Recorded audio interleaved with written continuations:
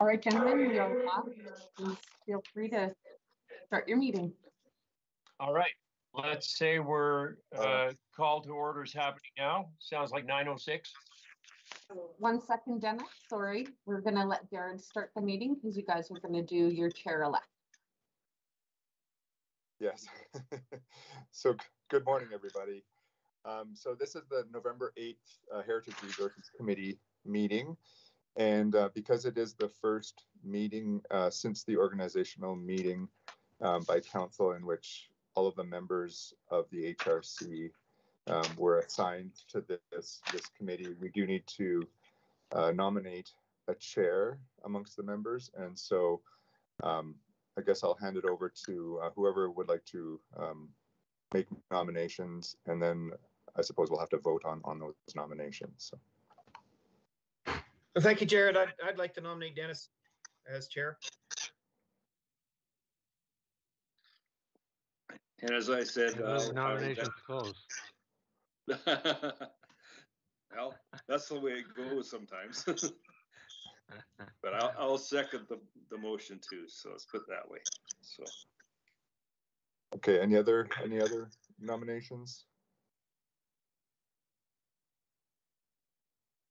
Okay. So, Leslie, do we only need one seconding motion, or do we need a vote? I think that'll be fine. Okay. So Dennis, congratulations. You're chair of the HRC.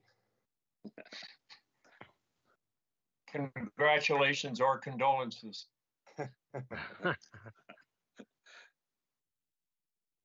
Okay, we can get started then, eh? Yes. Cool. Okay, so in approving the agenda, just before we approve the agenda,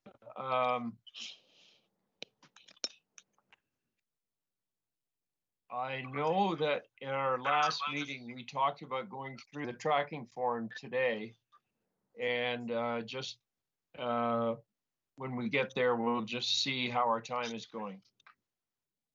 And we've got business arising, but we will get to that. So can we have somebody to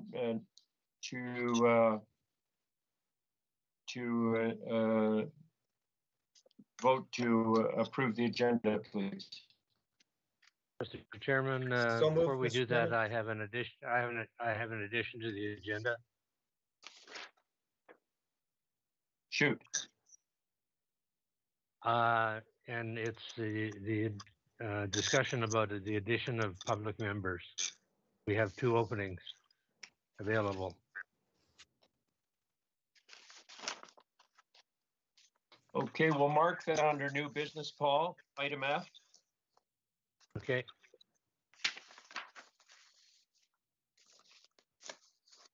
With that amendment, I'm assuming Rick is still ready to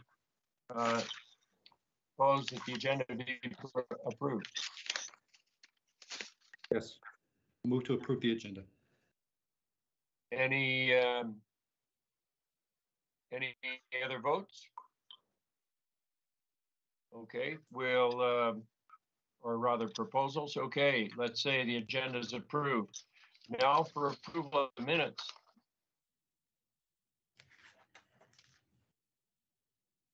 May I have a motion, please? Mr. Chairman, I'll make that motion. I move to approve the minutes as circulated.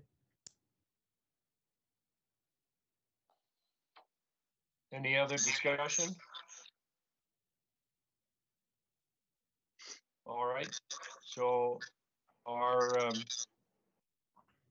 minutes are approved. Thank you very much.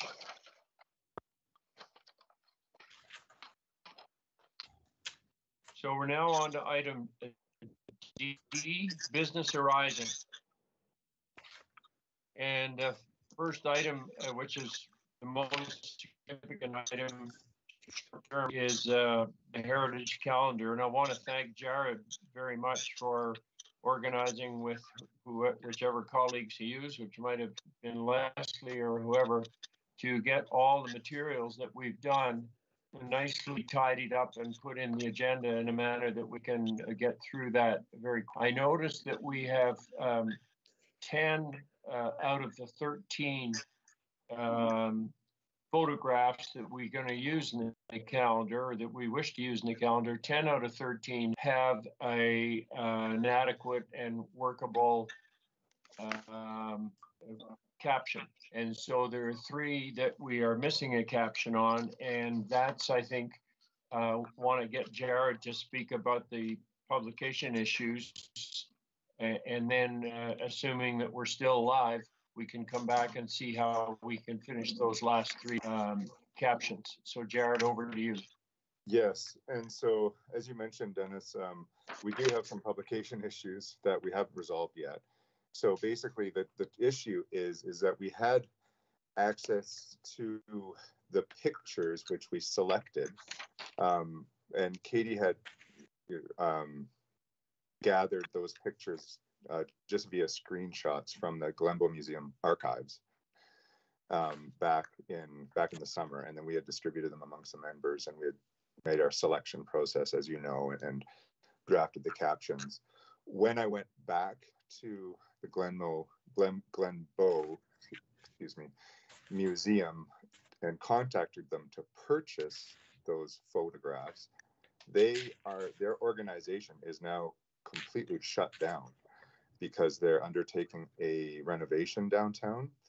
And I have so far, I mean, there are some emails that are on the website. There's an accountant and controller person with the position of controller contact on their website that I've called and left messages as well as emailed in order to make we tell them which 13 photos we would like to purchase for the purposes of publishing them for this calendar, and they haven't responded yet. So I'm going to continue to make those attempts in order to gain access to the copyrighted versions of these photos. But I at this point, I'm a bit at a loss as far as how to gain access to them in order for publication. Yeah, that can be a problem. I know I just had an issue like that personally on something that I was producing, and I had a quote from another document, and I sought approval, and nothing came back. And so what I did was I said in my document that approval had been sought, and I've got a funny feeling that if we said approval had been sought from the Glenbow, I mean, life has to go on. I'd be willing to take that chance, but perhaps the MD would not. Yeah, I mean, the challenge is so it's $25 a photograph, so which is not a huge cost. We're totally willing and able to pay for that for the 13 photographs. But I've spoken to the calendar, the print company who would actually print the calendar, and unfortunately, the JPEGs that we have, when you blow them up to calendar size, they're too pixelated, and so they're not of a quality that you would want to publish. So I think it is necessary to get the originals, because obviously these photographs are fairly old and they're not great quality in the first place. They're pretty good, I think, but they're not great, and so you don't want them any more pixelated than they already are. So I think it is important to get the originals and to go through that process. But unfortunately, it's the timing there that I was downtown Calgary this weekend, and yeah, I walked by the Glenbow Museum, and the whole thing is under construction. It's all shut down.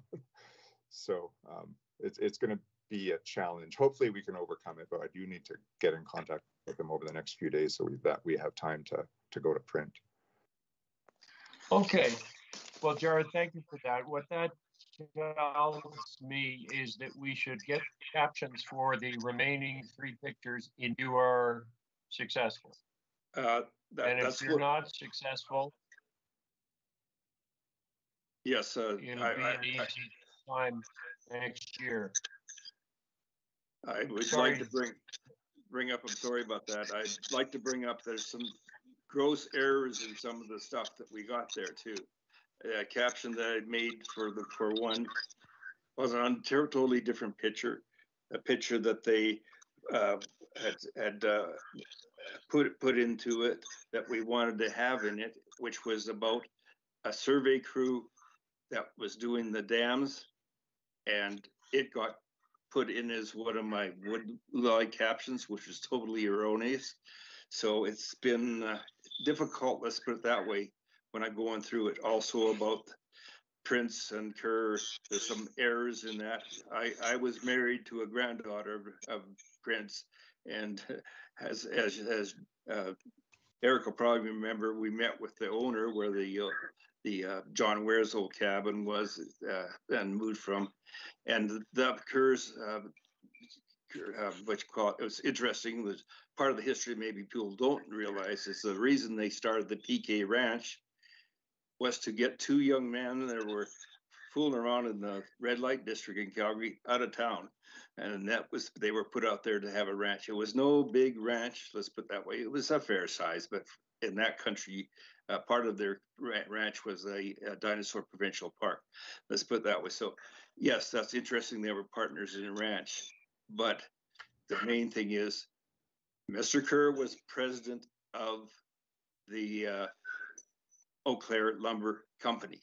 He hired Prince to do the millwright work, which was build the mill, which he built on his island in Calgary. And you got to realize, for 30 years, all the lumber that was milled from them went down the river on floats and floated to that island and was sawn there. Eh?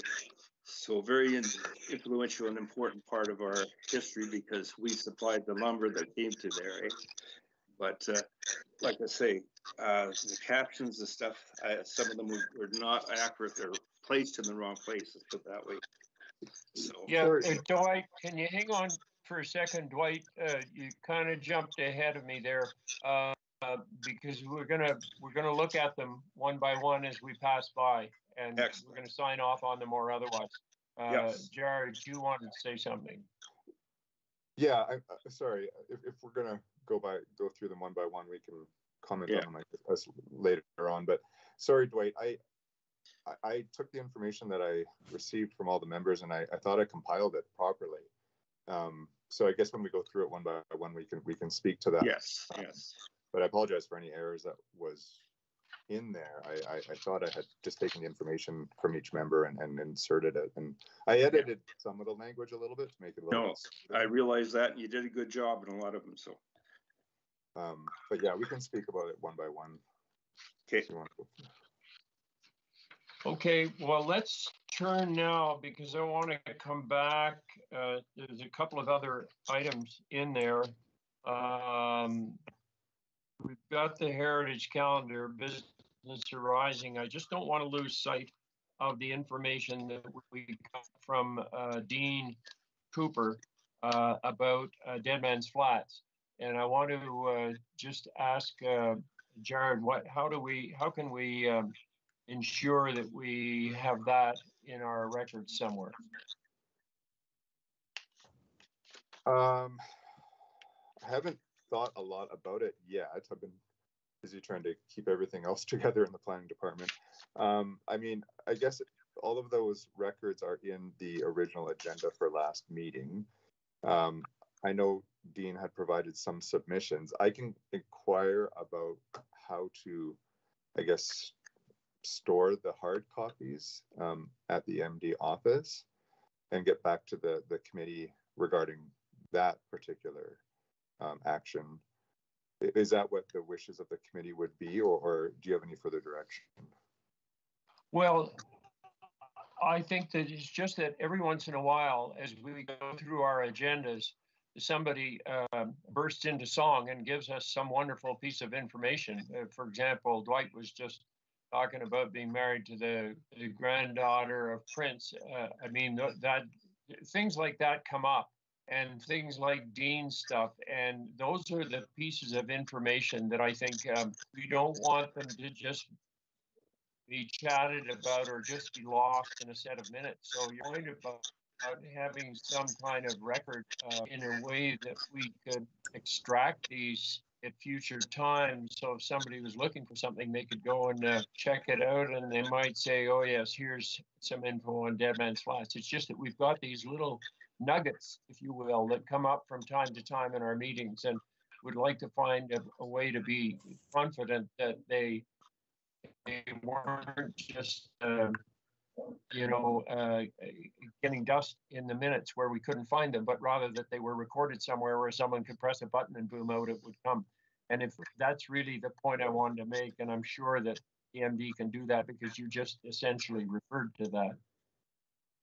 Well, as an idea, I don't understand the actual functioning of what I said, but I can inquire to see if that's possible. Perfect. Okay, so that answers that question. And again, before we go into the photographs, well, we can come back. I've got a couple of other items, but we've got business arising, so we'll be able to come back to that. So if I could ask everybody to turn to the photographic record, which are in here. And the first one that starts is, it says at the top of the page, D, business arising. And I just think we need to go through these one at a time and either sign off on them or make a plan to amend them in the case of what Dwight was talking about, or make a plan to either find a caption or else change the photograph. And in this case, on that page, the first one is the men sawing timber, and the next one is Colonel James Walker's sawmill, and our caption is missing there. And so we need to figure out either how we get a caption for it or go hunting for another picture. Are there any volunteers to come up with a caption for that one? I'm a little confused there because I know I sent in captions for the ones I had been requested to, but I don't see, like on the first one, the two-handed axe or saw, I put in caption for that, and I don't know if it's been documented or not. So I don't know if, the email went through as far as I can tell, so. Dwight, well, all right, Dwight. So what you're saying is, you're just saying, Dwight, that you think there's something missing on the first one. Well, I had put in a caption for it, and as I did, and I explained it, it's a two-man sharp bucksaw was the only way to buck at the time, one time to cut logs of length. So strange, but that's basically all I was putting into there. So people did understand. Dwight, if you read the caption that's there, does that not cover the point you've just made? I have to go through there.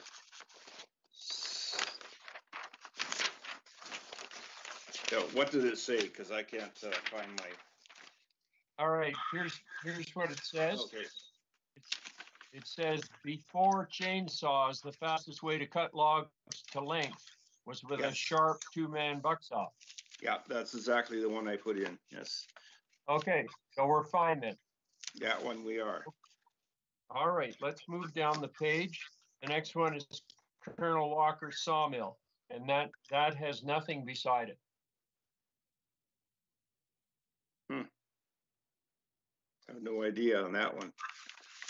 Well, it wasn't necessarily yours. No, I'm saying I have no record of anything on that one either. Mr. Chairman, is it critical we have a caption for every picture? I mean, what's wrong with just having a photo that says Colonel Walker's sawmill? Yeah. Fair enough. I agree. Yeah, well, it's certainly, we could do that. So let's say in that case that the title on the photograph consider to be adequate. If we find something else to improve it, great. If not, we can go with that. So then that's 2 out of 2 that we are signing off on, and I'm turning the page to the hauling logs and then Peter Prince and his buddy. So is everybody happy with the hauling logs for James Richards Lumber Mill with the caption there? Dwight, do you want me to read it? No, that one I understand. I think, Eric, you had some concerns with that one? Well, I did. I think this is accurate. Now, I talked to Doug Richards about it originally. The photo was, when we first saw it, was identified as being 1922, if I recall correctly. And I talked to Doug and he said, well, it couldn't have been because the mill burnt down before that. But I think what we have is fine. I think it was Doug's suggestion that he thought it was probably 1916. Yeah. Okay. Okay, let's give the seal of approval on that one and go to the next one, Peter Prince and Isaac Kendall Kerr. Yes, that was one that I did have a concern on because what's not made clear in there, Kerr was the president of the Eau Claire Lumber Company, and he actually hired a millwright from Quebec by the name of Prince to establish and run the mill that's in Calgary on his island, Prince's Island. People don't understand that Prince's Island was named after a man, not some other royalty or whatever. So, and I think it has to be clear that Mr. Kerr was the one that secured the lumber rights on the Ghost and the Kananaskis. And that should be clear, more clear than what it was. Well, I believe. Dwight, can you write that up and send it to Jared and to me, and I will undertake to edit it into the document we already have there, and then we'll be able to sign it off. Yeah, that'll be perfectly okay. Dwight, I think it'll be easy to insert Isaac Kerr, Yes. Not Sir Isaac Kerr, but Isaac Kerr as president of the Eau Claire and Bow River Lumber Company. Yeah, I don't think that Exactly. would be a significant. That's all that has to be really said, and it's easy to do. Yeah. So. Okay, just please send us a little note. Yep. Okay, so we go to the next one now, and this was it looks like a survey crew, but it says lunchtime at an Eau Claire Lumber Company site on the Ghost. Does that one pass muster? No, there's something wrong there. So that was a caption that I received from Dwight, and it was referring to lunchtime in the Eau Claire and Bow. Yeah, I took that from information I received from Dwight. So maybe you can speak to that. Yeah, that's a totally different. That was a different picture than what they got labeled in the stuff that Katie sent out to me, because she had the survey crew from 1907 is the picture that was surveying for dams on the river, and that's totally different. I think we had it right in last month's package. If we refer to last month's package, I think the photo was correctly. So it's just got skipped. It got moved. Yeah, okay. And that photo and the caption that I had written that was put in this last issue of things was nothing to do with it. It had to do with that people don't realize that, yes, there's a lot of skilled people that were needed out there. And I wrote in the caption about the sawmill people, cooks, all that kind of stuff, and sharpeners and that kind of stuff, that was a different, totally different thing. And the reason the picture, there was really no real mill per se for the Eau Claire that was in the Ghost or the Wipers, but there was logging camps and definitely a lot of men. And one of the reasons that Henry Prince was hired, because he had experience from the log movement down the river. You could write a whole calendar just on that part of their occupation at all, and people have no idea. It's, Okay, for over 30 years, they floated them down the river. Okay, so let's just reach a conclusion. Do we have to find another picture here, or do we have to correct the caption for this picture? Just the caption. Dennis, I see now there's a discrepancy between the minutes from August 9th and what I had sent out in my email originally. So I have the right photo here for this caption that Dwight sent. And you're right, the photo has changed. So I will, if Dwight, if you're okay with it, I'll just switch back to the original photo of Exactly. the horses pulling the logs. Yes, and that's what I think too is the other photo of that survey crew for dams is a really good one too if they wanted to use that, but use the caption that Glenbo's got on underneath their photo for it. It's self-explanatory. And like I said, it's a really good picture because it shows the old time surveyors and their horses in their camp they were doing. That's pretty amazing when you think about it, that in 1907, they were doing surveys already for the dams. And you got to remember, the Bow has more dams on it than most rivers in North America. And it was all started really early. So. Mr. Chairman. Yes, Eric. I have the last meeting's documents in front of me, and and perhaps Dwight's already identified it. Dam survey camp near Cocker, 1907. I mean that's maybe that's caption enough for it. And yes. Then the one on, again, the pages aren't numbered, but there's a photo of 8 or 10 men walking into the cook shack, I assume. Is probably where that other caption should have been. That's the one I made the caption for. Exactly, that's right. Yeah. That's the one right there. We are. Yeah. Okay, so are we concluding that if we have that photograph of the men walking into the cook shack with the caption that we have here, is that going to fix our problem? Yes, but I think with the other one with the survey crew is a valuable one too. And that one, again, needs no caption, just needs what's underneath the documentation and the Glenbow picture.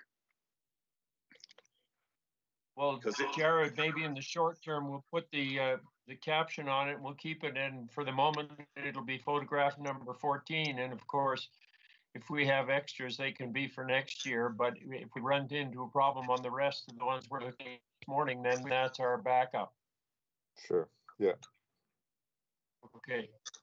All right. Below that one, then we have Ghost River Suspension Bridge.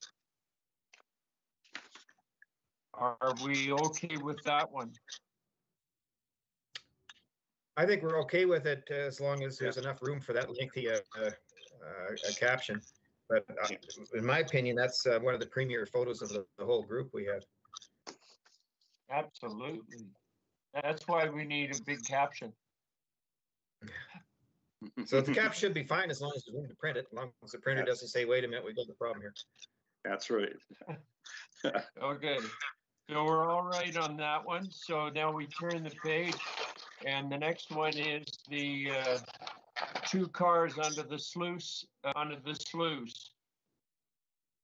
And I got information for that one from Dean Cooper, and this caption was based on a bunch of material that Dean gave. And Eric, you'll be pleased to know I did try and make it a lot shorter than what Dean gave me.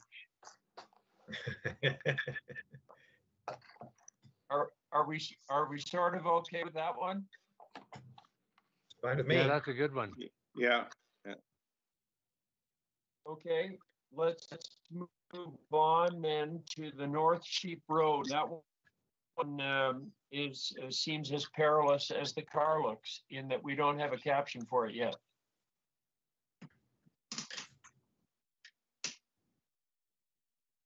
Now, I agree with somebody want to Councillor Butters in that I don't think we actually need captions for these. These are just wonderful photographs, but it does describe where the road is, but that's fine with me. Okay. Is everybody happy with what Paul says? Yes. So Yeah. let's move on to the next one, Walking Buffalo.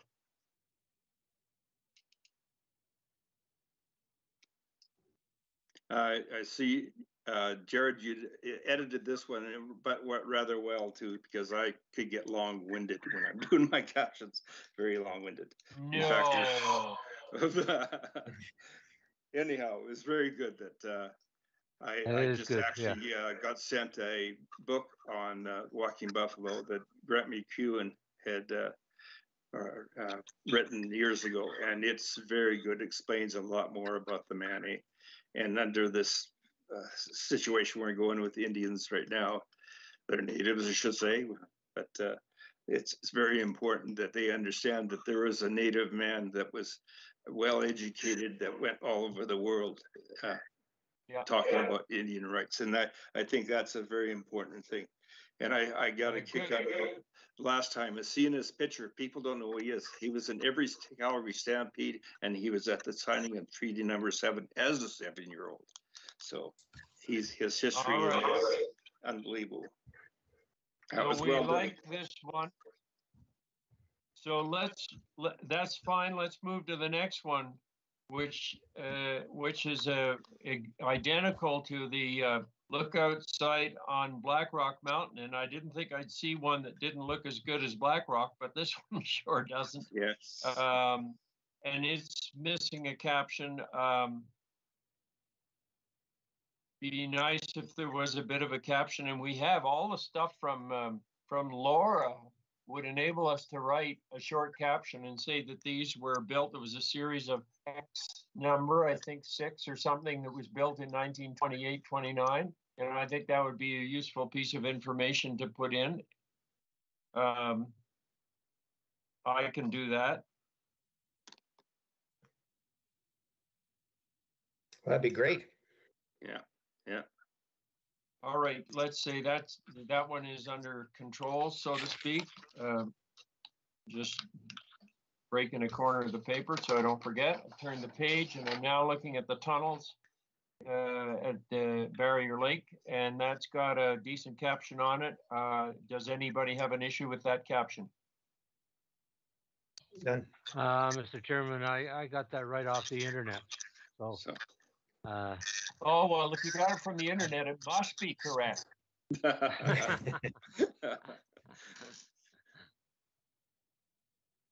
Okay, we'll pass on from that one, and we look at Cowboys at the Roundup, and that's got a caption that I edited from material that I got from Eric, I believe. And so, Eric, I'm looking mainly at you to say, are we okay with what we got here? I think what we have there is fine. We could spend 2 pages elaborating on it, but we don't have to do that. I think what we've got is entirely adequate. Okay. Any other comments on that one? Hearing none, and go to what I think is number 13, which is the car in front of that rather splendid looking house for its time. And that's all material that came from Dean, by the way, and I wrote that up based on that. And I asked him to explain it, and he gave me a long story about why it wasn't this, it wasn't that, it wasn't the other thing. So eventually I thought, well, we better call it the Mystery House, unless one of you can say, I know where that was. In fact, maybe one of you's living in it still. You know, Mr. Chairman, perhaps this gives us an opportunity to engage with our readership a little bit and say, can anyone give us any background on this house? And maybe something will come out of it. So Dennis. Yeah, so maybe asking the question's a good idea, Eric. Yeah. Okay, I'll try and get something to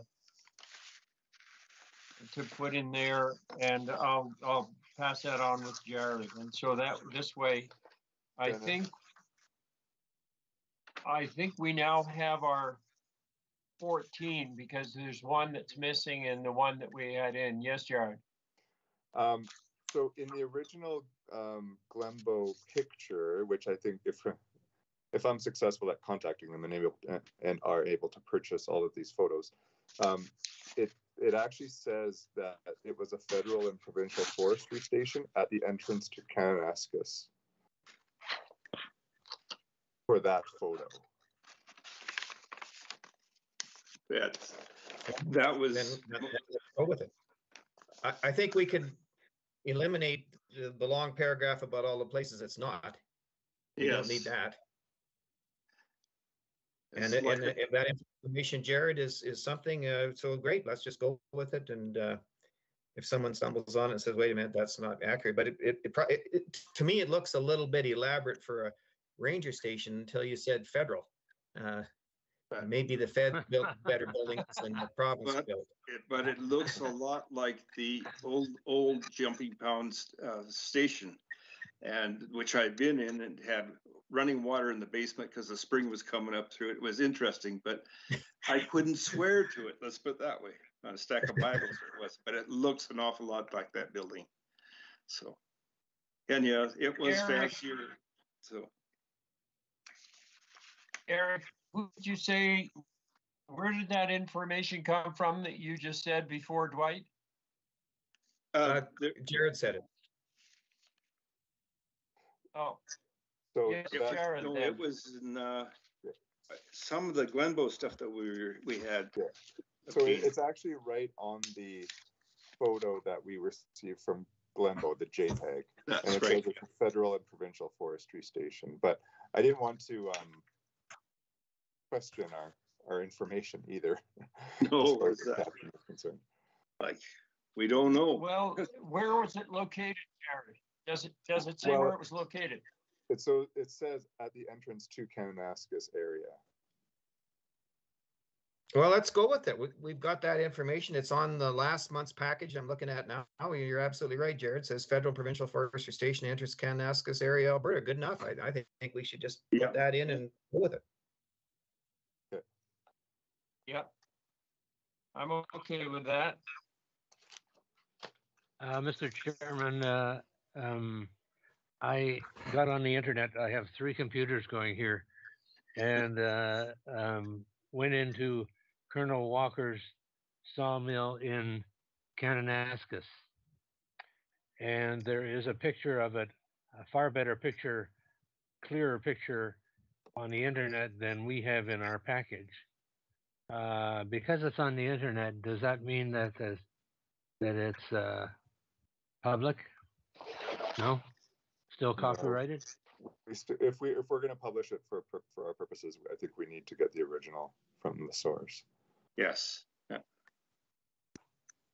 Well, given that Paul makes the point that it's a much better picture than the one we have, this is photograph number 14. So I think we've got the 13, but I think we want to use this one, the next time a calendar is done.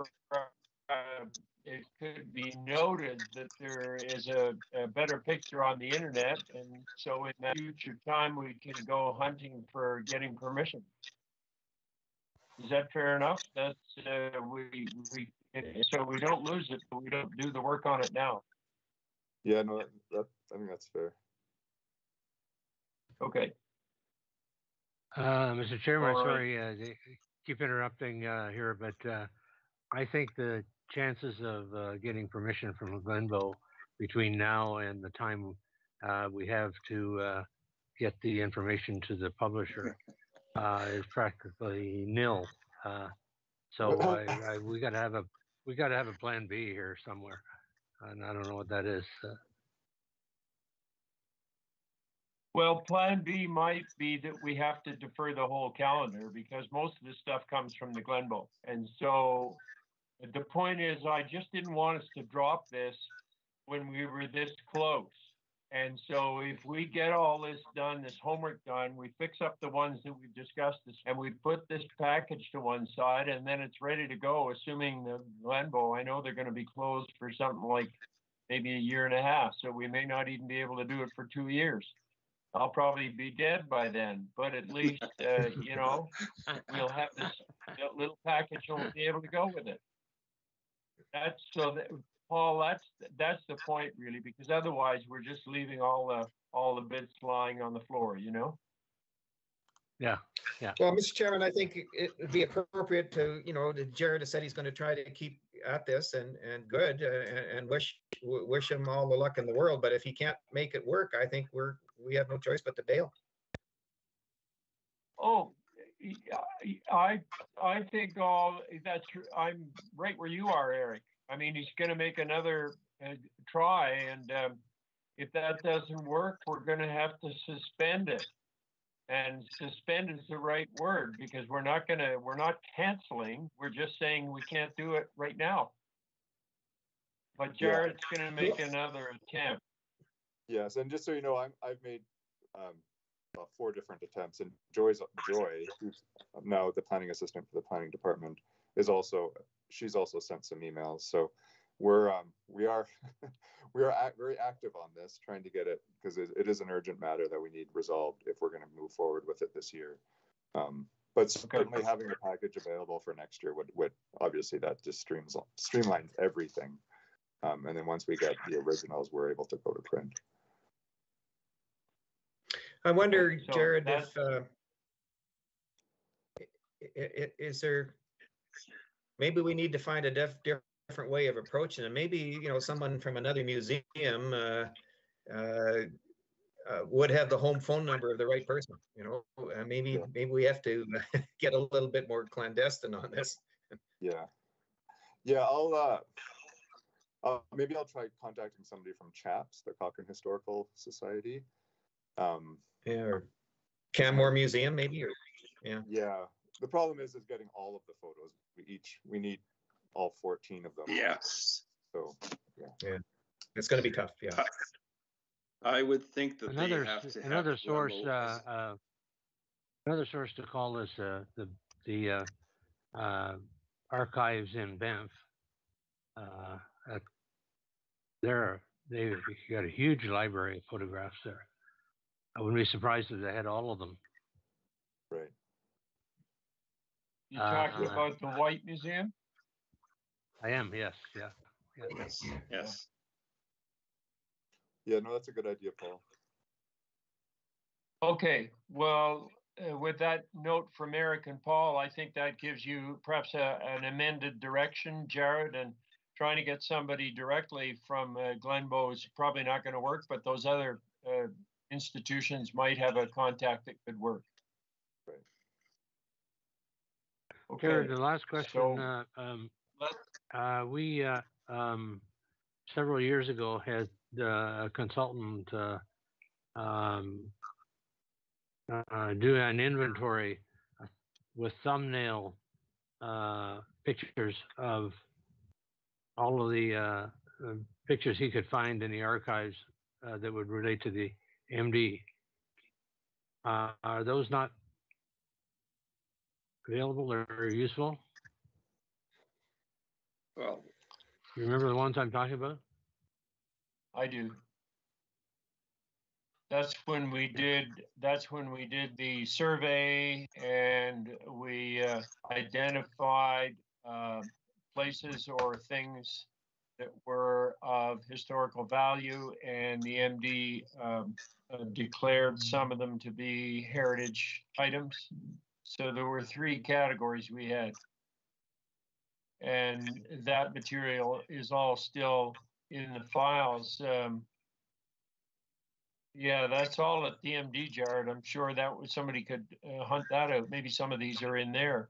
Although, Paul, I think at the time we didn't have necessarily permission to publish those photographs. We were just able to obtain them so that they helped us with our identification process. Yeah, good point, Dennis. Yeah, if we're stuck in the same rut, I guess, even with those. So.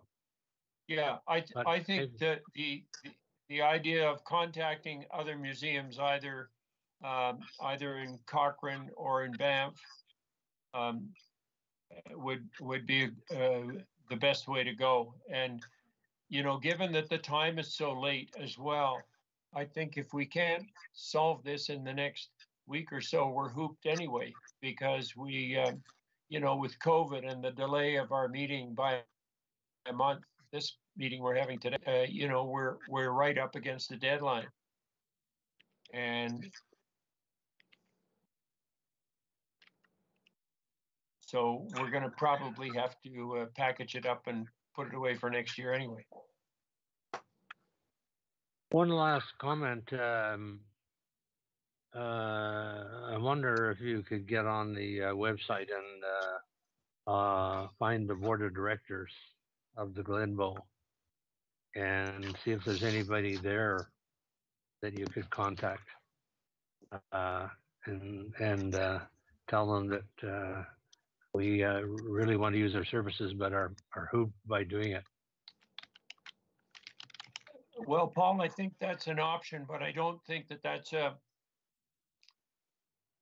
I think going to the other museums and finding a working level contact is more effective, because if we find a board member and go to there, then they all have to work through fellow board members and pass it all down. Like, it's quite a circumvented thing.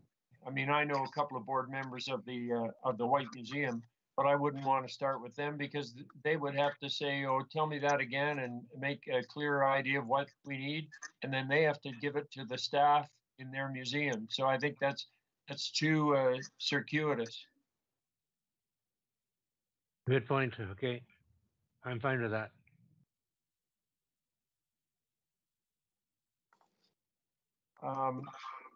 If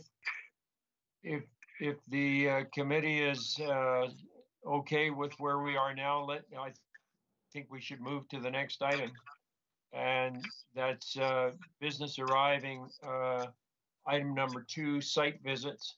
I don't think that's going to take. I mean, you've already told us that last time, Jared. I think we all understand about things being delayed because of COVID. I don't know whether we even need to speak to that. No, but if you wish to. Yeah, no, I just wanted it on the agenda just so that we addressed it, and that we're, you know, if there's any questions, any ongoing questions, then I give you opportunity to ask those questions. Does anybody wish to ask Jared a question?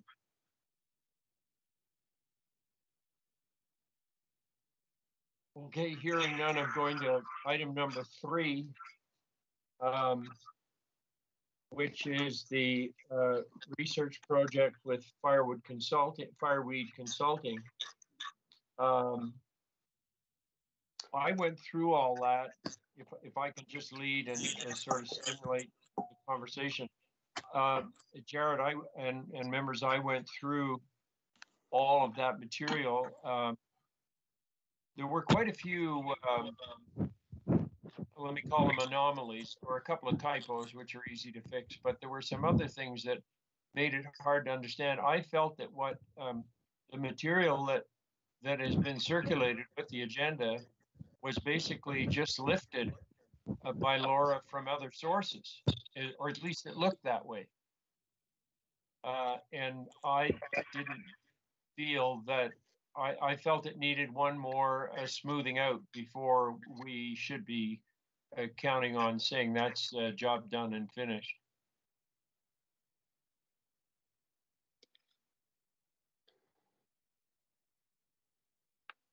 Well, Mr. Chairman, I too have gone through the thing, and I agree that there's a few things that aren't exactly correct, and it may well be that the stuff was found and lifted. I hate to use the term lifted because it has a poor connotation, but frankly, I think it's an amazing accumulation of stuff that was relevant to what we asked them to do. And I don't know whether it's our intention ultimately to sort of put all this together in print form, or if it's just to have it in the archives the way it is, but with a few corrections, and I've got 3 or 4 here that I've noted, and I'm sure others have as well.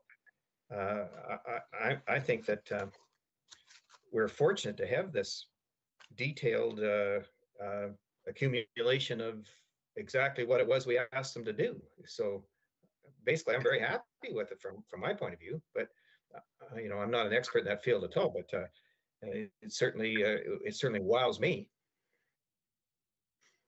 Yeah, I didn't mean to sound negative about the work. I think she's done a lot of work, and I think it's going to be very helpful as you've described, Eric. I just felt that we were perhaps at the 95% stage, and we just had to have a brief little review with her just to tidy up bits and pieces. That's really what I was trying to say. Yeah, I'm with you there.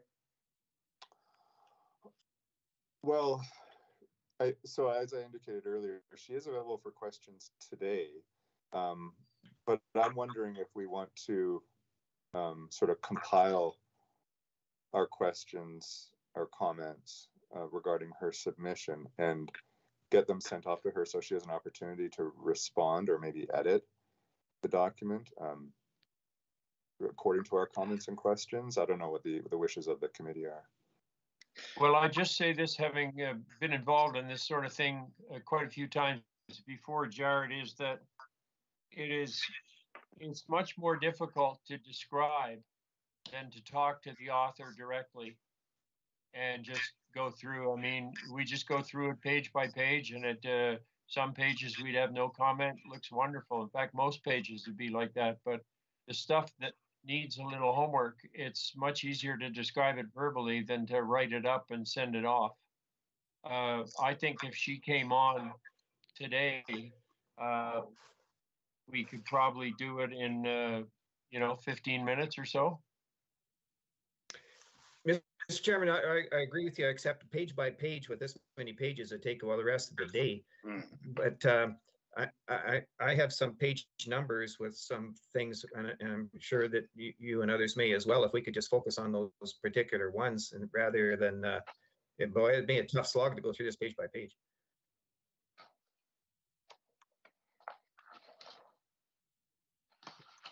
Well, there's certainly two of the 5 people that I'm watching that have a plethora of history of the area, and I can't add to anything that Laura's done. I think she's done a great job, and if it needs to be tweaked, I think you can do it both ways. One is if Eric has intimate knowledge, for instance, of a certain photograph, like Doug Richards or something, and same as Dwight, I think they could just send that to Jared and have it corrected rather than have a long conversation with Laura. Yeah, my opinion is too. When I went through it and stuff, I'm quite happy with a lot of things. The only thing I found in there is the omission of some people that maybe should have been in for mills and stuff like that were 10 years in the being and did an extremely lot of work in our municipality. But a lot of those, when on thinking about it, she didn't have a history book or any reference to parts of the northern part of our MD. You got to remember, our MD is split up among all different areas, and the history books are like 4 or 5 different ones you could go into. And I do have the one history book that would tell about some of these people. And sure, it's a good reference, but then you got to think about this too. How much in depth, and how we always are going to be missing people, and we're always not going to get all the story. But the general story is the important part anyhow. So yes, maybe I should point that out to Laura and stuff like that. But it's hard to accumulate all this thing, and gathering the information because of our split up of our MD is very, very difficult. So. Well, Mr. Chairman, I'd be happy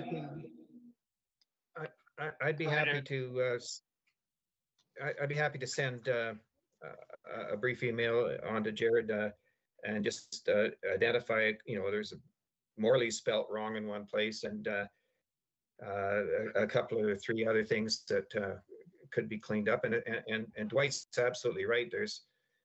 there's people in the northern end of this MD that we haven't identified here, and you know, Dwight, you're probably the only guy that could bring them up. So I will get Well- something out to just be sent to Laura, and that way, if it's Jared getting hold of her, it's easier than one person coming from it, and that would be the secret things. Just a matter of sometimes of gathering information is not easy. I've done it for many things. I've been staying here in Carstairs, and I've had the same problem here because so some of our history is in their history books, some isn't, and it's like Mountain View. We just go through so many municipalities along the foothills. It's just unreal, eh? Well, let's just agree.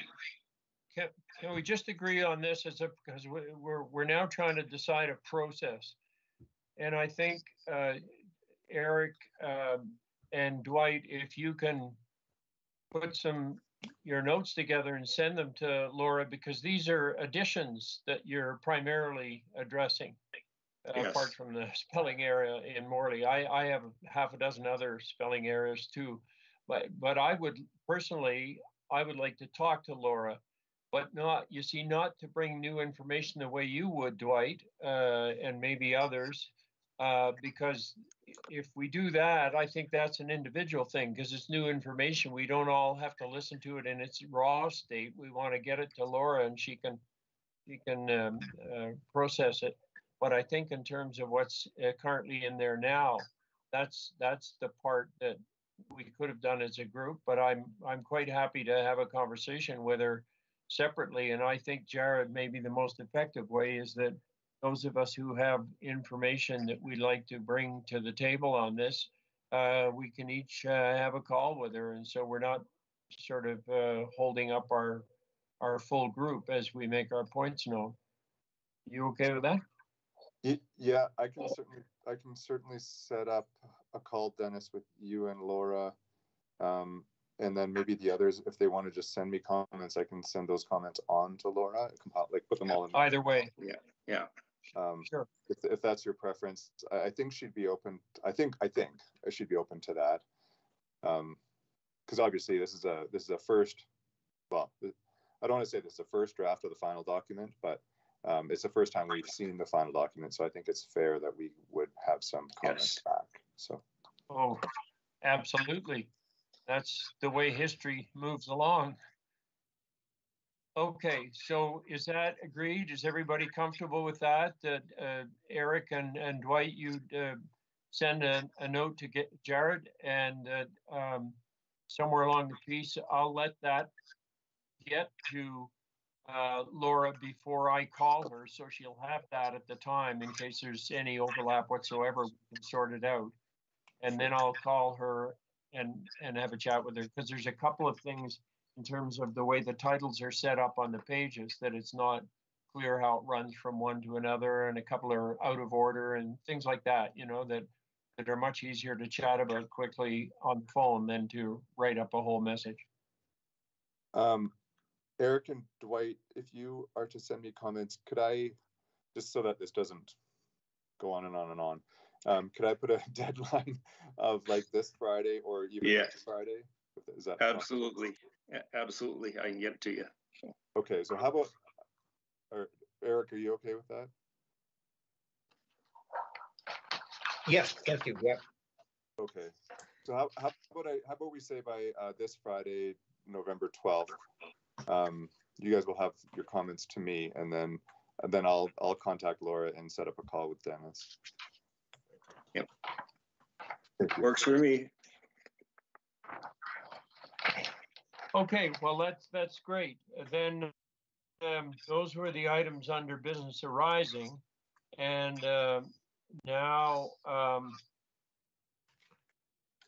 we go, I just want to not miss anything here. Okay, I think we can go now to the tracking form. Now, Rick, this will be the first time you've seen the tracking form. I've got a black line across the middle of my page. I don't know how to get rid of it, but so I can't see you smiling. If you are. I read it and I tried to understand it. Yeah, okay. Well, let me just say that this was done several years ago, Rick, and the whole idea of this was that we wanted to have a process which identified anything that we as a committee felt should be done, and then to prioritize it over time as to whether it was a short, medium, or long-term item, so that we wouldn't lose it, but nor would we just drown ourselves by having everything in the short term. So that was the origination of it. And we've had a huge number of items on there over time, and we've done a hell of a lot of them, which is really good news. And some of them are underway, or some of them, as it says, underway or ongoing, and some haven't been done. But when we go through it now, we normally just look, because we've had this with us for quite a long time, and if you go through it in detail, it takes quite a while. So this morning, if people have comments, our practice over the last while has been to just look, obviously, at the red items, because the red items are the ones that are, as it says, underway, ongoing, there, and we don't spend time looking at the green ones. So I would say I would like to go very quickly, page by page, and see if there's any comments. And if there's a comment, we can pause on it. And if there isn't, we keep moving. And that way we know that we're all at the same place at the same time. So unless there's any query about that as a process for our review, I would get it started, but I'll just give a moment to see if anybody has a problem with that. Okay. The first page is, it's page 152 in our package, so I'll use that pagination thing. So page 152, are there any comments? Page 153. Page 154. 155, there's nothing red. 156, there's nothing red. 57, 58. My God, we're good. 59, 60, there's no reds. We got a red on page 161. Now we'll come to that oral history one, which is, I think, a hugely important one. But that is on our agenda under item I, our in-camera discussions. I'll just defer that for now. We'll come back to it. But the only thing I want to say before we leave this, I guess, is to maybe report what I think I know, and if I don't, Jared will correct me, that we have at the moment one interview in abeyance, and I'll talk to it more when we go in camera. And in discussion with Jared, even though we have we spent all our money for 2021, we expect to be able to pay for this one. We're this close to the year end. We'll be able to pay for it in our 2022 budget. And Jared is nodding vertically, so I take it that he's agreeable with that. Well, just to clarify, we could undertake it in 2021. We will administratively have confirmed that we will find the funds to undertake that interview, just because we understand it's an urgent matter. Yeah, that's right. That's the thing on these. Sometimes time passing is very relevant. Okay, page 162, there are no reds. 63, 64, there is one at the bottom of page 164, collecting archival material. Now, this might be a place where I could mention that I went to see the Canmore Museum, and I think that note I wrote on that may have been circulated, but if it was, maybe not everybody, certainly Rick won't have be aware of this, but I went to see the director of the Canmore Museum because in the past we have had some stuff that was actually MD history objects that were resident in the Canmore Museum. and they feel very linked to us because our border is, one is on one side and one on the other side, so stuff goes back and forth. And at my meeting, the director said that he and his team have a very ambitious idea of getting a new facility for their museum. And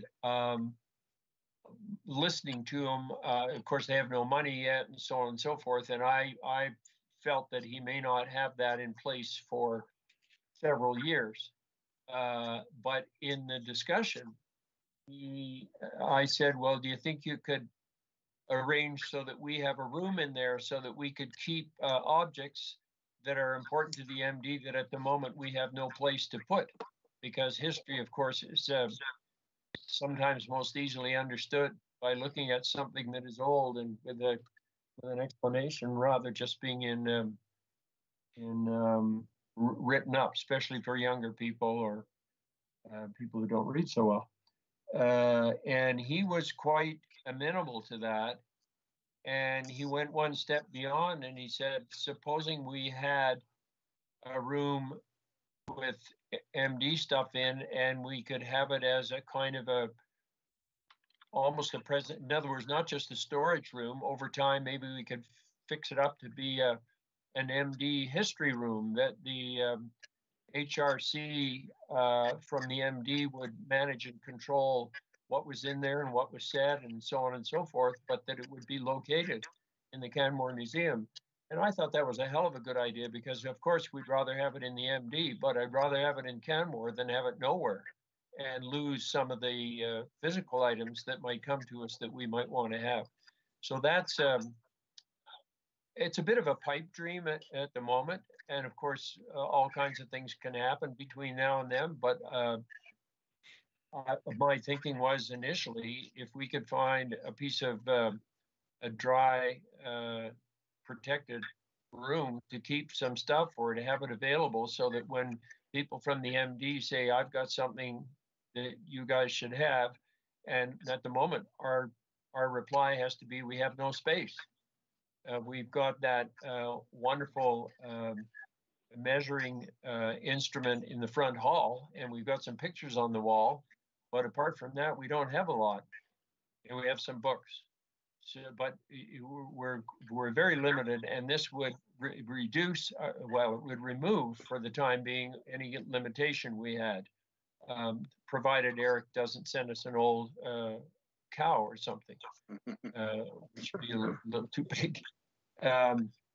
So I wanted to tell you that. And the other thing I wanted to make sure we knew is that the director of the museum, for some reason, has asked me to go to a meeting of some group he has. And this may be to discuss his whole development plans further. And he just thought, well, it'd be good to have another rep sitting there. So I have agreed to go there. And that meeting was the first date he chose happened to be on my birthday. So I asked him, I said, I can't go that day.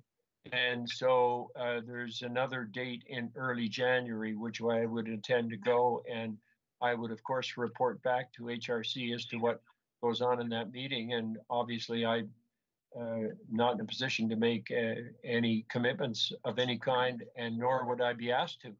So it's just kind of I think it's kind of a think tank thing. And so that's just to bring you up to date on Canmore. Anybody want to ask me any questions? I'll make a few comments based on my experience in the Stockman's Memorial Foundation, of which I was president for 1 year and director for some time. And we were housed in the Western Heritage Center. And as you know, that was a $15 million building. But I found out through work with the Alberta government that there is no museum in Alberta that makes money. They all lose money. They all run on subsidies. And as a counselor, I might have a concern that if we got involved with planning of a library in Canmore, certainly Canmore would look for us to pay for a portion of it, and and we don't have that in any of our strategic plans, so that would have to be included if that discussion goes too much further. Yeah. And the other piece is that what we found with the Stockmans is that there was so much archival pieces that it wasn't too long before we ran out of storage there too, and so I think we have to be careful what we ask for. Eric maybe could put some light on this. He's still the director, and I don't know if they still have a room downstairs that's full of saddles and wagon wheels and all kinds of things like that never see the light of day. Well, if I may, yes, a couple of points. Firstly, Dennis, I don't think it hurts to be in dialogue with these folks and see what comes of it. I think that's a great idea. With respect to Paul's point about being swamped with archival material, the Stockmans now, basically, if someone wants to donate some item to the Stockmans, it's in writing that the Stockmans can do with it as it sees fit, and that might include selling it. So that way people understand if they're going to give something over, that it may be displayed, it may be stored, or it may be sold to help finance the organization. Thank you. Well, Eric, following on your comment, there's two things I know about most museums, and one is that virtually all of them have way more material in storage than they do have on display. That's just a standard situation across the world, and sometimes they change things over when they have specific exhibits, but they have more items in storage than on display. The second thing is that museums do tend to accept stuff that they have no intention of keeping. And what they do is they trade it with other museums for things they want. And, you know, there's a tax relief sort of thing. If it has a value and it's only a one way, then Museum A could make a donation to Museum B, who might get, and if there's not an exchange, then they can get a tax receipt and things of that kind. Or certainly to the donors. So there is quite a bit of stuff goes on outside the display part of a museum. But Paul, your point on potential costs is a very good one. But I think at this point, it's just this is very much at the exploratory state. For one thing, they're far from having approval to build their building. And assumingly, if they got near getting approval, they might come to us and say, okay, if you guys want a room, we want you to pay for it, or something like of that sort. But I think that's a bridge we cross when we approach it, and we're nowhere near that stage yet. Well, I agree with Councillor Butters, and it's a good idea to stay in the conversation. I think that's great that you do that, Dennis. And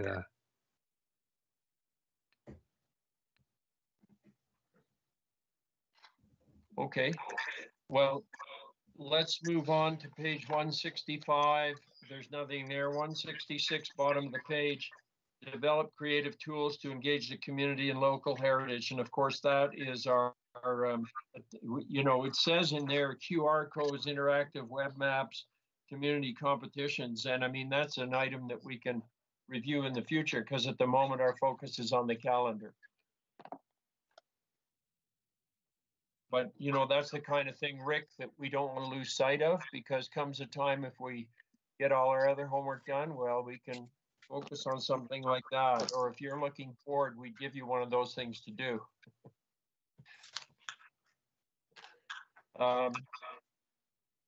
page 167 is clear.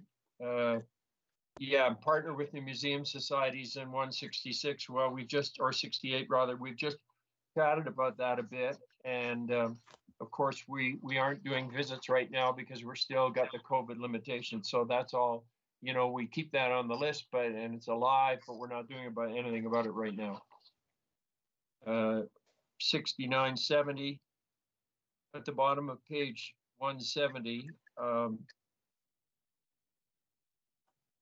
We say historic book listing collection, but if we have a book list already posted on the website, I'm not sure why that has a red mark beside it, unless we want at some point to be active in seeking and collecting books, and we're not going to talk about that today.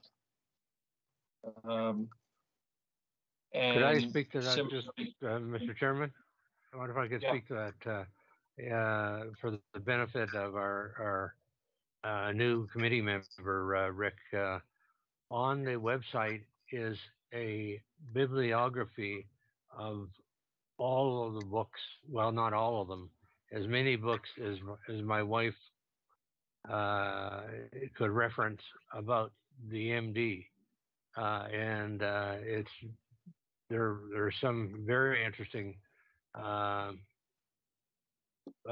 history books written. For instance, in McDougall,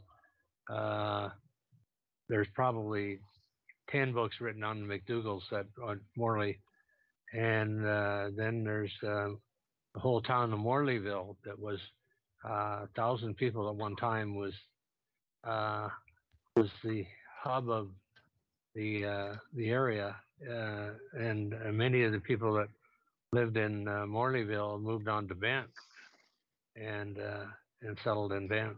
So there's an interesting history. There's one book, I can't remember the name of it, but it's a book about the first people that climbed Mount Assiniboine, and they were out of the MD, and they just kind of walked up it. No guides, nothing. It's an interesting story. So it's just for your benefit. If you go on the website, you'll find that bibliography. It's a good point you make about Assiniboine, because now you have to go to the Hind Hut and you have to hope the weather's good. So I can't believe some of the early climbers who just kind of turned up and walked up the hill. And there are some rock bands on it, so there's some places where you got to use your hands, that's for sure. Anyway, page, that's great, Paul, that we have that, and hopefully we can improve that over time. And the page 172, we got a red item, photographs of current events, and we do that, but we leave it there because any current event comes along, we want to be reminded that we got to do that, or consider doing that. So that's the form, and that, unless anybody has another comment on it, that covers that item. I'm now, yes, Rick. You're muted, Rick.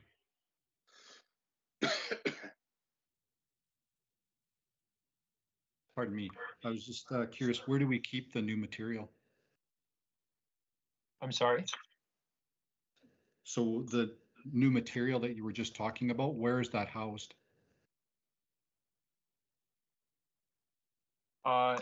Photographs of current events?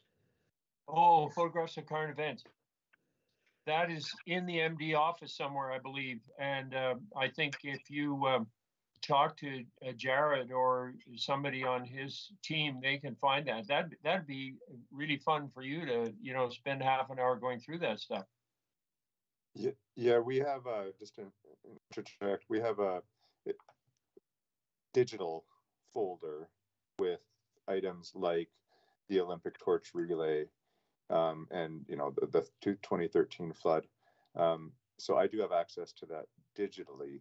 I'm not sure if we have a physical manifestation of those digital photographs, but certainly they're on our network drive under Heritage Resources. Okay.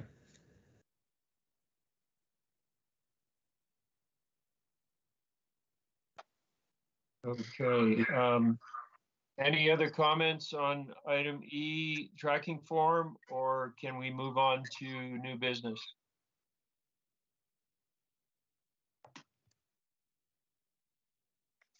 I have something on my page here that I hardly can read, but it just, I think it says members, and I don't know what I meant for that, so I can't bring anything up on that one. Anybody else have a new business item they want to raise? That's mine.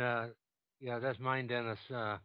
Apparently, we have two spaces open for yes. public members, and I talked to Jared about this, and I know one person that's interested in joining the committee, public member as a public member, and Jared, I think, helped me with the process. I understand the process is that we have to make a recommendation to council to add people to the committee. Is that correct?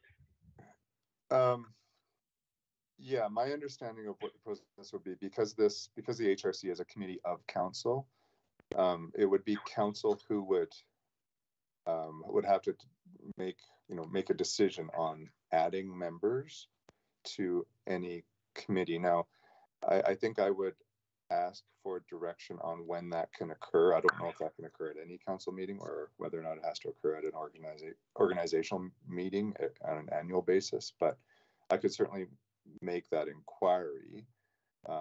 Leslie has something to offer. I do. Thank you for letting me join. Paul, if you have, or if anybody out there has people that are interested in joining the committee, I would recommend that they do fill out a board and committee application form. It gets brought forward, and then I can bring that forward to council because then they can decide. Heritage Resources underneath its own bylaws, so it isn't a council committee, but applications and stuff can come through and be forwarded as recommendations to council. Thanks for that clarification, Leslie. Yeah. Thank you, Leslie. That's great. Makes it very clear on how we can do that. So it doesn't have to be a recommendation from this committee. Mr. Chairman, Eric. Great. I mean, Paul has someone there's nothing better than someone who has an interest. I mean, that's good news. But we don't, well, I don't think we currently have a member from the corridor area, unless, Dennis, you consider yourself a member from the corridor now, but it would be nice if we could find one. In fact, in a private conversation I had with former Reeve Cooper, I asked him if he would be interested in the Heritage Committee, and he said that he would not, but that he would be a phone call away and we could ask him for help or information anytime we wanted. But so just a comment, it might be better. Paul has one, great, and if we have a second one, it may be from the corridor. Well spoken. Any other comments? Paul, your young dog, bright as it is not allowed to be a member.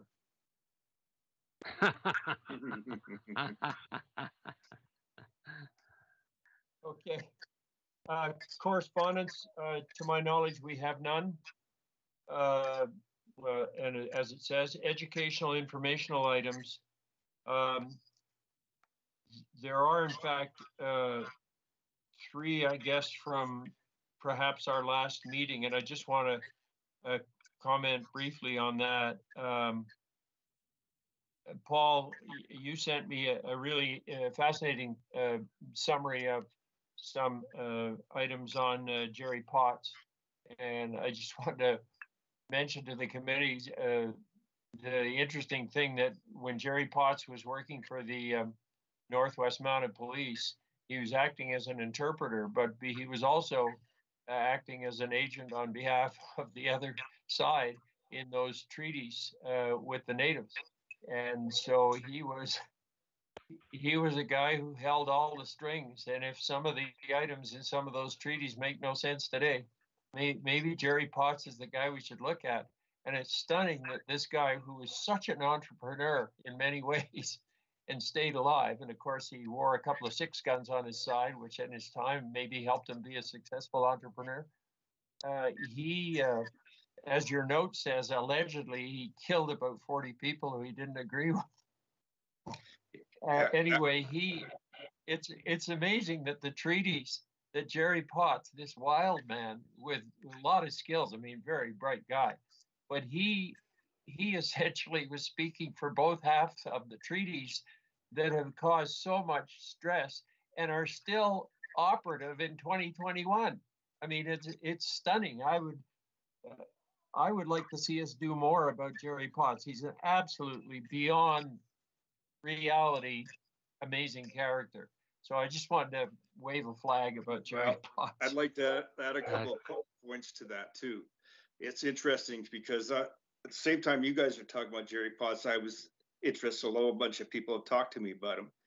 And you got to realize this is the same man in 1870 led the Blackfeet Indian in a war party on a massacre of the Crees and Assiniboines. It was the last Indian war. He was all the Indians basically were respected the RCMP, so there was very little conflict between the whites and the Indians.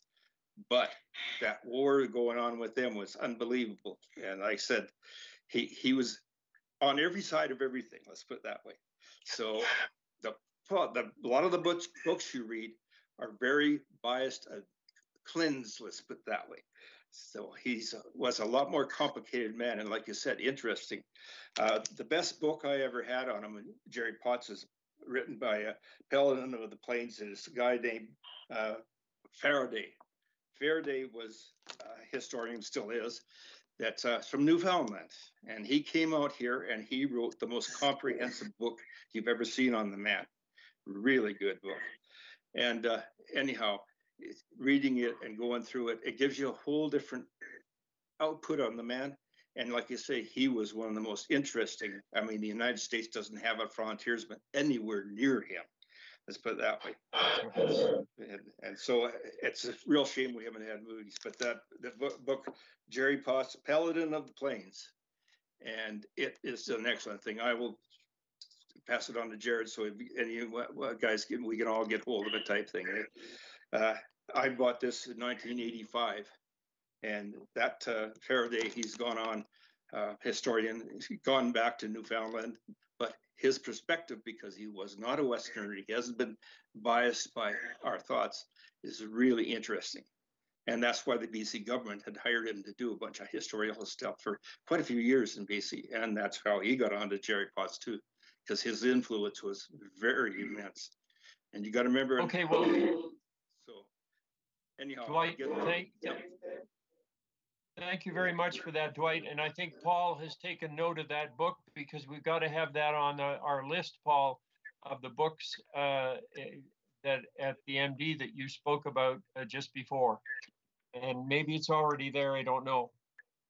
I did excuse me, Dennis, I did do some additional looking at the Big Hill history book, and there are Potts in the Big Hill history, but from what I can gather, they're not related to Jerry Potts. They're not the same family. They were immigrants from Scotland. So, do you mean Paul? Somebody was stirring the pot? Well, yeah. Dwight made a good point. Very interesting character, and that's why there's. I got on the Marigold Library system and found out they had 6 books written specifically on Jerry Potts. So, and I ordered one just to read. But they are available. I should say it's through the Marigold system. Okay, let's move on to item I, in camera, and May I have a motion to go in camera? Thank you very much, Rick. And can we now consider ourselves in camera? Somebody close the door. Oh, don't tell me, Jared, we have to close down and start again. Oh, please don't say that. So I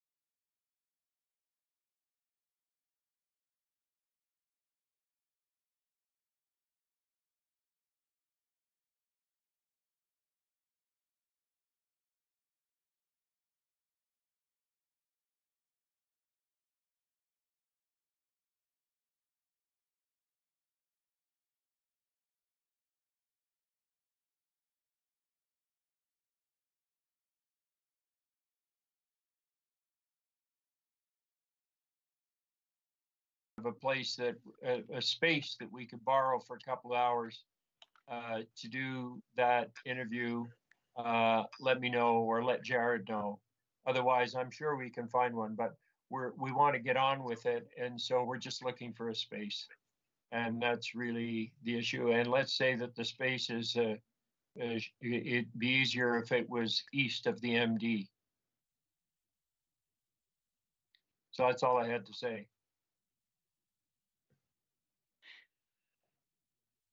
So look at that. We've saved going into starting all over again.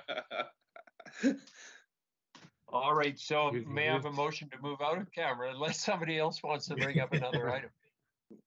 No names, no pack I'll make drill. that motion. Sure. I withdraw my motion to go in.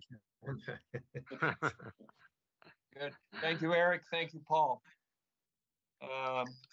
Okay, so I think we're now at the point where we're setting the next meeting date, and we have a proposed date of February 7. Do we have any feelings pro or con, or Jared, do you want to speak to that? Yeah, and Leslie has her hand up too. Leslie, do you want to go ahead? No, I was just going to say, I don't believe that was correct on the agenda. Yes. The next meeting date should be, or what is in the calendar is December 6th, Monday. Yeah, so when I looked at that February date, I had missed the December 6th meeting. So that, because we're about a month ahead of time right now, because we delayed this meeting until today, the next meeting would be November 6th, and then January 6th, December 6th. And then the following meeting after that would be February. Okay. With that clarification, do we have some feedback from committee members as to whether those dates are workable? Let me check my calendar. I have to question whether we need the date, December the 6th meeting. I'm not sure we'll have any new things to discuss. We've got the forestry report now, and the calendar will either have gone out or been put in abeyance by then. So I'm not sure what there will be to discuss. But I'm open to going if that's what the committee wants. Paul, I think you make a good point. Mr. Chairman, could I recommend that we keep in mind the December 6th date and await the call of the chair on that. Dennis could be in consult with Jared and decide if a meeting's necessary or not. How does the committee feel about That's that? an even better idea. That's a good idea. All right. Seeing no objections to that, I will consult with Jared over the next week or so, and we will kind of sort that out.